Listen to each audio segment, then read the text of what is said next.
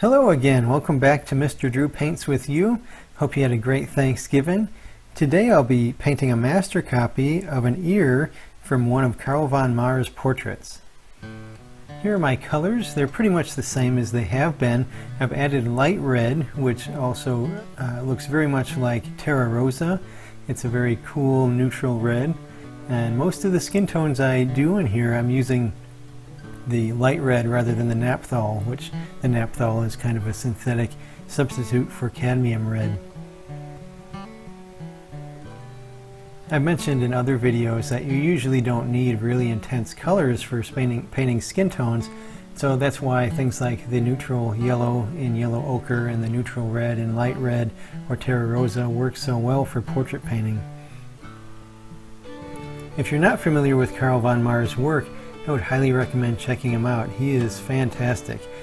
He lived and worked about the same time as artists like Sargent and Sorolla. He was born in 1858 and died in 1936.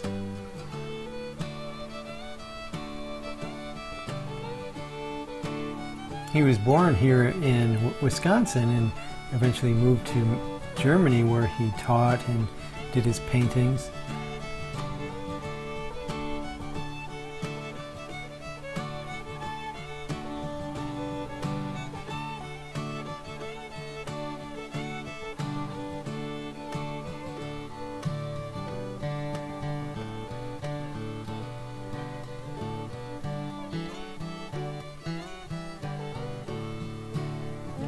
Just a little bit of a drawing tip for you here. As you work on an ear, you can usually divide it into thirds. There's that center bowl of the ear, and it's about the same height as the top third and bottom third. So if you divide it in thirds, you should be able to find the top and bottom of that center bowl, that hollow spot in the center of your ear.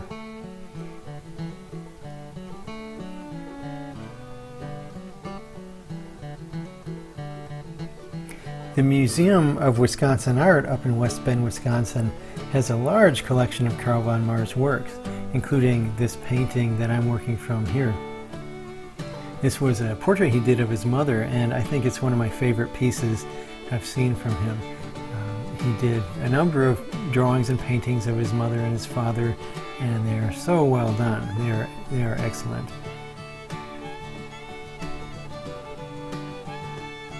If you get up to the Museum of Wisconsin Art in West Bend, Wisconsin, they usually do have one of his largest paintings on display. It's, I think, about 20 feet wide and maybe 12 or 15 feet high. It's a big procession that he painted. That's also very impressive to look at. Here, unfortunately, I had already blocked everything in, only to realize that my camera had shut down, so I had to do some fixing with that, get that back up and running. So I just wiped out the ear. I left everything else blocked in, the cheek and the hair in the background. So here you're at least seeing the entire ear being painted. There's just a little bit of that skin tone stain left over after I wiped it down. But same process as usual. I draw it out first, and then I start with my darkest values and work up to my mid-tones and then my lighter tones.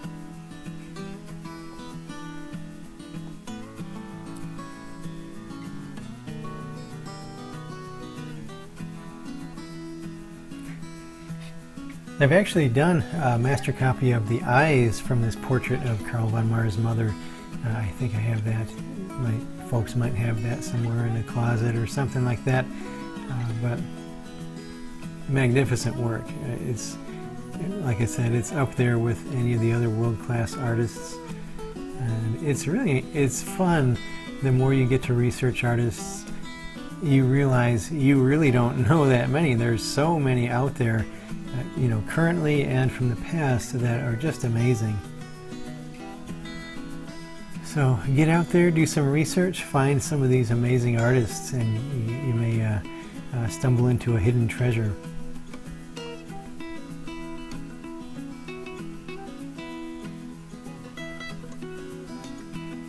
I chose this ear because of its clarity, because of the colors it has, and because of the definition. A lot of ears, even in famous portraits, are kind of obscured. There may be the unsung hero of the face. Usually the hair or a hat is over them, or they're just not super clear. But this was a beautiful ear. Here I'm going to introduce you to a tool that I've been using for the last few years, and it's very, very helpful. So I put a stroke down I wasn't happy with, and there you see that little rubber squeegee tool. You should be able to find those at Hobby Lobby or Michael's. And a long time ago when I first started painting, if I put a stroke down I didn't like, I would just keep trying to pile new paint over it to change the value or change the color. But when you do that, the previous layer of color just influences what you're putting down next. So it's best to stop, scrape it down, wipe it out. And for those tiny little areas like the top of the ear, using that rubber squeegee tool really allows me to get in that tight area, just lift out the paint I need, and then I can go back with clean paint and then get the color that I want on top of there. You could use a Q-tip, or sometimes I'll use the back end of my brush handle with a paper towel wrapped over it and just wipe out little areas that I need to repaint. But as far as an oil painter, that's probably one of my most valuable tools, just to be able to lift out those little detailed areas that I need to rework without letting the previous layer influence it. And speaking of painting tools, I haven't talked much about my paints or brushes yet. I will do a video on that eventually. But here, I'm using some small little flat brushes. I got a pack of like a dozen of these brushes from Hobby Lobby for about $6. They're not even in the artist's brush section. They're by the school supplies. So as long as you have a brush that holds its shape well, even if it's not very expensive, it works really well. So these are like that golden Taklon, kind of a nylon brush, little flats, and I really like using them because they do hold their shape well, and also they're so inexpensive that if they get, you know, kind of fuzzy or lose their shape, which oil brushes inevitably do, I'm not out a whole lot of money there. You may also notice as I'm painting, sometimes I'll change up the grip. Sometimes I'll paint with the brush almost like it's a pencil, and then sometimes I'll hold it overhand. And whatever hand you are, if you're right-handed or left-handed, every painting is going to have a few sections where it's just not really comfortable to get into that area with your strong hand. So holding the brush in a different manner and being able to come at that shape from a different side can be very helpful.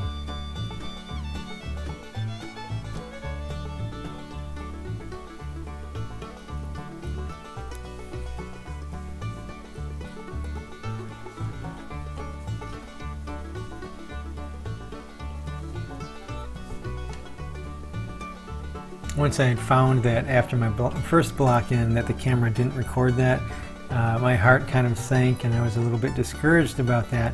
But I figured, no, I gotta press on, I gotta do this. And I was actually surprised, pleasantly surprised, by how quickly it went the second time, and everything just flowed really well. There's stories of art teachers from the past where they'd come up to a student, they'll look at the student's work, and maybe it's a very well done drawing or painting, but the art teacher will take a rag and wipe it out and say, do it again. And that sounds pretty cold. To be honest, I don't think I would do that to my students. But the teachers would say, if you can do it once, that might be an accident, but if you can do it twice, that really shows mastery. So don't be afraid if you're doing something in oil paint and it's not the way you want it, or maybe you have an accident like I did where my camera stopped recording. You know, don't be afraid to wipe it off and start again. You did it once, you will be able to do it again, and you'll probably be surprised at how quickly it goes, and it may even look better than it did that first time.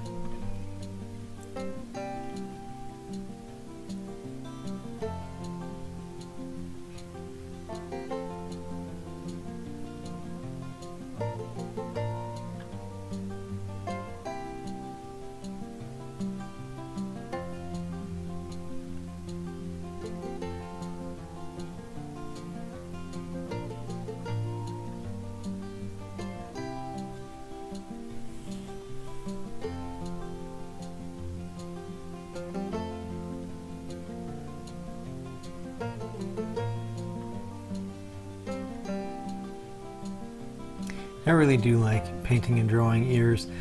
When I began as an art student, I know I was very intimidated by them. But don't be afraid about anything that you're trying to draw or paint. Just break it down to those basic elements of shapes, values, edges, and colors, and you should be able to tackle it. Sometimes it takes a few tries, but don't give up. Don't defeat yourself before you start. Tell yourself you can do it, and you will. I love the interplay of shapes and edges and values in the ear. Because there's a little bit of a wax content on the ear, you're going to get some of those fun highlights and reflections. But then you also get those very deep shadows as well.